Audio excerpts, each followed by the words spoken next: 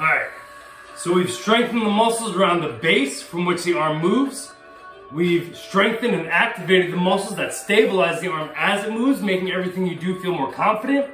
Now we're going to work on an exercise that allows your shoulder blade and your arm to coordinate as they move, making everything work better for you. Okay, so this is called the Robbery exercise, and you'll see why. So, I want you to grab some weights. The suggested weight to use for this exercise is 7% of your body weight.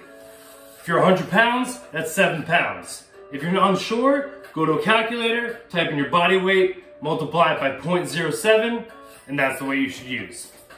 Okay, so this is actually going to look like the way we set up for a stunt if you're a base, right? So you get a little bit of a bend in your knees, a little bit of a bend in your hip, and you'll let your arms just hang down low.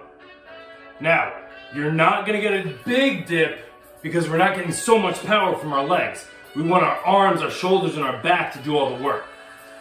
Here we go. Bend in the knees, bend in the hip, let the arms hang, and you lift.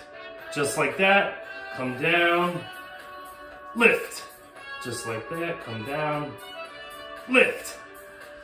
Now, where you should be feeling that is the muscles right here from your shoulder blade forward should be working, and right on the inner side of your shoulder blade should be working as well. Those two muscles work together to move your shoulder blade the way it needs to go.